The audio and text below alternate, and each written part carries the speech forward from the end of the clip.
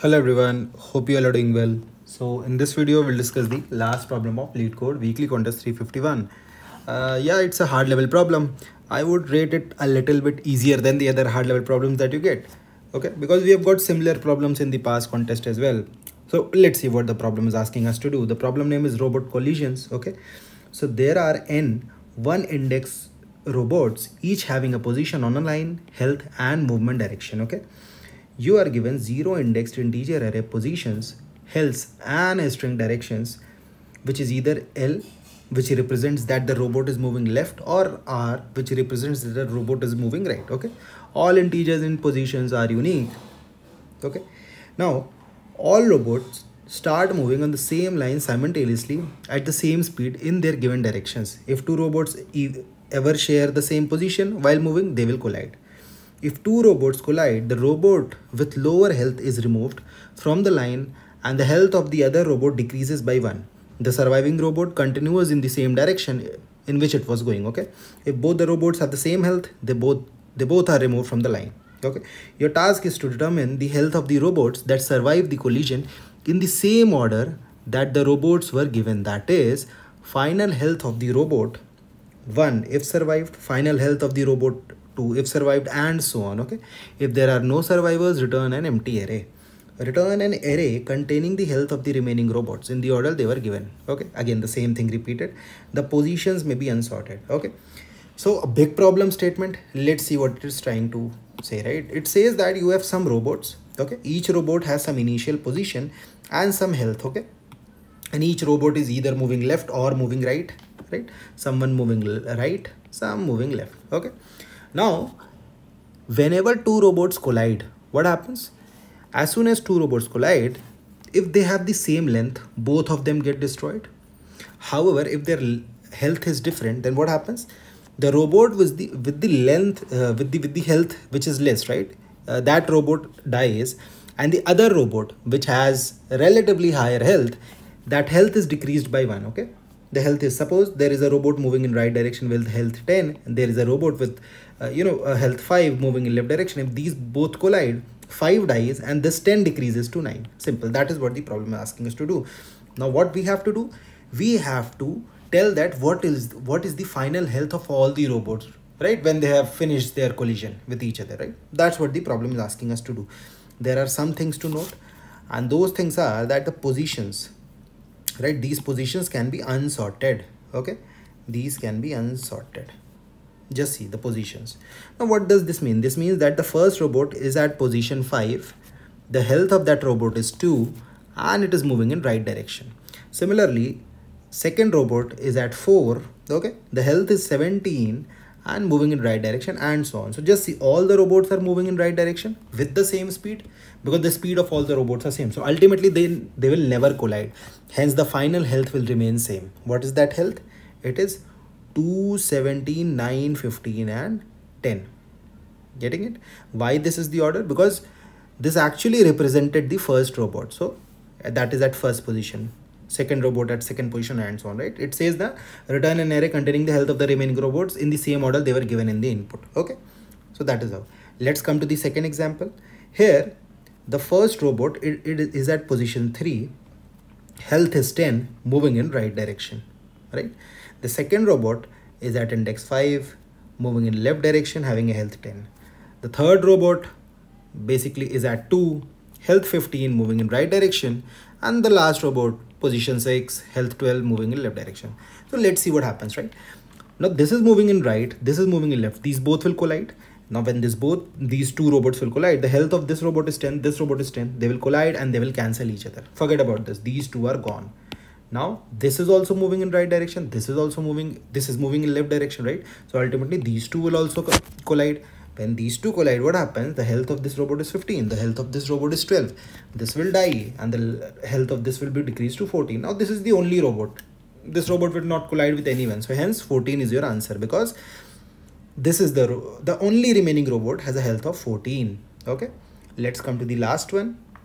Here again the same configuration, right?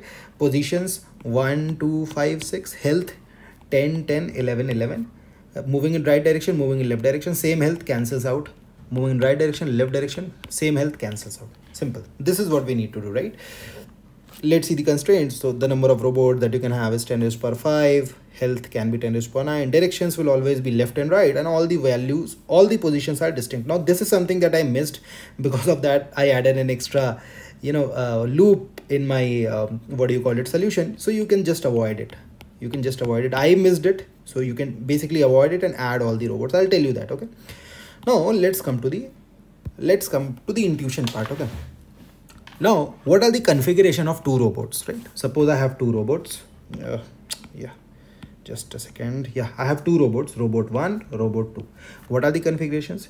So the possibilities are, maybe both the robots are moving in left direction. Maybe both the robots are moving in right direction, right? Maybe the first one is moving in right, the second one is moving in left, and the fourth configuration is first one moving in left, second one moving in right, right? Now, since the speed is same, this configuration is of no use. Both moving in left, they will never collide. Similarly, these two, both moving in right, they will never collide. What about this? One guy moving here, one guy moving here, right?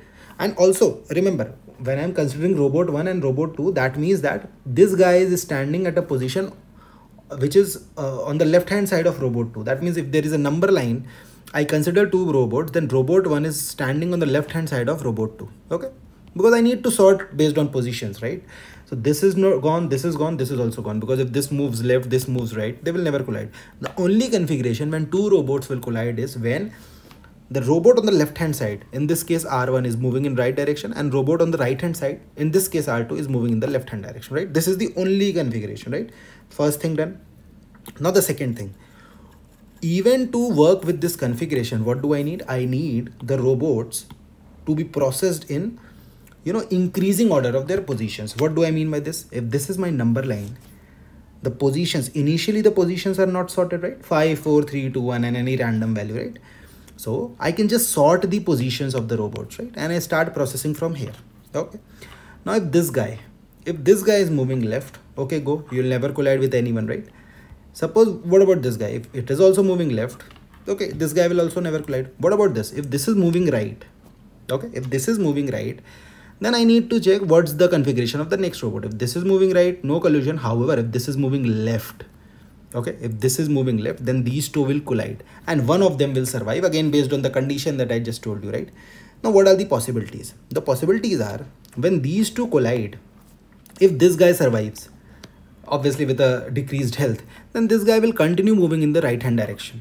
Okay, so that means this is gone, but I'll have to take into consideration this robot. On contrary to this, if this guy is removed and this left survives, then I have to take care of all the robots here. Right now they are moving in left direction, but what I mean to say is, whoever survives, I need to keep a track of that, obviously with a decreased health, right? So ultimately you just see two robots collide when they are in adjacent positions, right? When they are in adjacent positions. So what will happen? Suppose the configuration is something like this, that two of my robots are moving in right direction and one is moving in left direction. Okay, again the positions are sorted. Suppose this is 4, this is 10, this is 50, something like this. Okay, now what will happen when these two collide?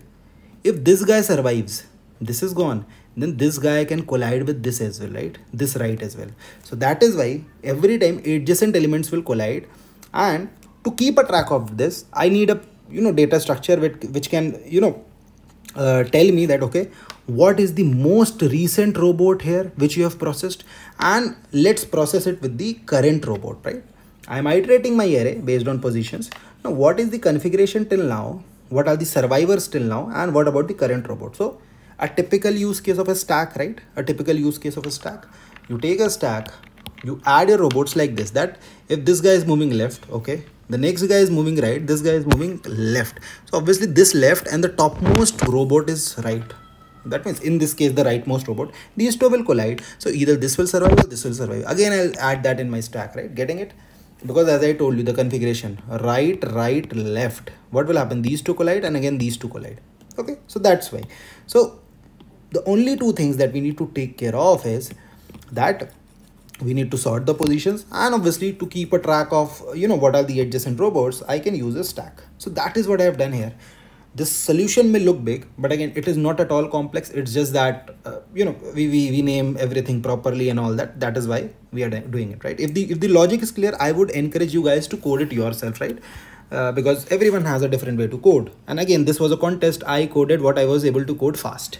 Maybe this is not the most optimal one, right? The complexity will be same for the most optimal solution as well, but again, the solution could differ, right? So this is my answer array. Okay, this is the robot.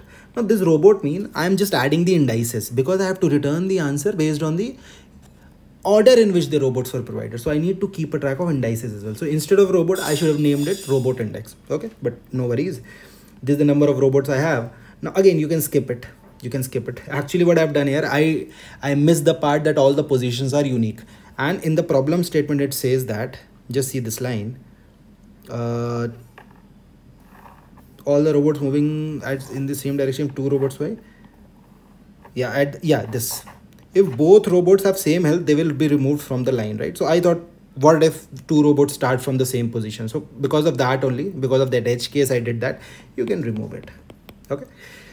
Now what I've done here, by the way, what I was doing is I was seeing that for each position, how many robots are standing there, right? So while adding the robot indices in my list, I was seeing if for this position I have more than 1 robots, skip it, because both the robots, since they are standing at the same position, they'll collide and they'll die. Okay, but in short, you can add all the robot indices. Now just sort it. Okay, now just sort it based on what I said, positions, right?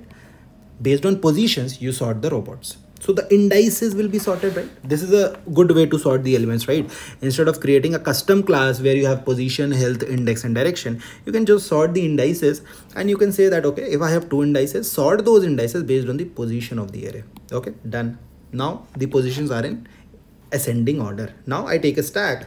I start processing my robots. Okay, what is the current robot index? Robots.getI. What is the previous robot index? Now, just to keep a track of this, I've just what do you call it? I've just initialized the value. Okay, should add is a boolean variable I've taken. I'll tell you why. Okay, now while stack is not empty, why? Because maybe the current element is, suppose current robot is moving in a direction, right? And that robot and the topmost robot collide, and this guy dies. Now this robot will collide with the second top as well, because this is the new top, right? So that is why while you keep on moving till collision stops for this robot. Okay, so now what will happen if stack is not empty? Stack.pop, pull the topmost element, topmost index, topmost robot index. Okay, now what's the previous direction? Direction.char add previous robot index. Now just see what has happened. My indices are sorted. I can directly access all the arrays to get the direction. So direction.char, this is the index of that robot. Okay, I mean this is the direction of that robot because I know the index. What is the previous health? Again, health of previous robot index. What's the current direction? Direction.char at current robot index. Now you must be thinking, I've done it here also and here also. Why I'm doing it? Because it's a while loop, right? So I'll be updating the values afterwards. So that is why. Okay, current health is also health of current robot index. Now in which configuration 2 robots can collide? If the robot which I am processing is moving left and the topmost robot in the stack is moving right, then only they collide. So current direction is left, previous direction is R. If both of them have the same health, you just break the loop, both of them will die, and now movement will stop till now. Okay, and should add will become false. So should add is just a variable I've taken that do I need to add the current robot index in the stack or not, right? Again, I can say, again I'll say you can write it in another way also. Okay, now what are the other cases? If the robot that I'm processing, the health of that robot is more than the topmost robot, so what will happen? That this robot will die, the topmost robot will die, and obviously I popped it from the stack. The health of the current robot will decrease, or else the health of the previous robot will increase. Okay, now just see here, if the topmost robot survives, then what will happen? The current robot index will change, because current robot is basically that with which robot I am checking all the other robots, right, in the stack. So that is why this will modify, this will be updated. Okay, else if this is not the configuration, that means there will be no collision. Stack.add previous robot index. Why I'm adding it? Because as soon as I entered the while loop, I popped it. Now if I have processed it, right, if there was a condition where this robot died, I just broke the loop, right? I just skipped the loop, right? But if this is not the configuration, you just add it back, right? Because that is not needed, right? You just add it back, and that is why I've done it. Now again the same thing will happen. You'll go here, you'll come here, and again you'll check the topmost guy. You'll compare it with the current robot index. Now maybe there was a chance that the current robot index has updated, but again that will be taken care in the code. Ultimately the logic should be clear, right? Implementation can vary. Okay, now at last, if I should add the current robot, I'll add it. So the stack takes care of everything. Now robots.clear, what I've done is, now my stack will contain all the robots which have stopped colliding. They are moving, but they'll not collide anymore. So robots.add stack.pop. Basically what I'm adding, I am adding the indices of the robots who have survived. Now again sort that array based on the indices. Okay, this can vary on the language again, as I said. So whichever index is less, that should come before, right? Because I have to return the answer based on the indices. And finally, whatever indices you have, answer.add health of robots.getI. Okay, because you need to return the length of the health of the remaining robots, right? See, just I'm updating the health there itself, right? So yeah, that's it for the solution. I hope the logic is clear. Implementation can vary, as I've been saying throughout the video, right? So I hope you learned something new from this video. Do support it by giving up thumbs up. Do subscribe to the channel as well. In case you have any issues related to this solution or any queries related to this problem, let me know in the comment section. I'll revert on each one of them. Thank you. Take care. Bye-bye.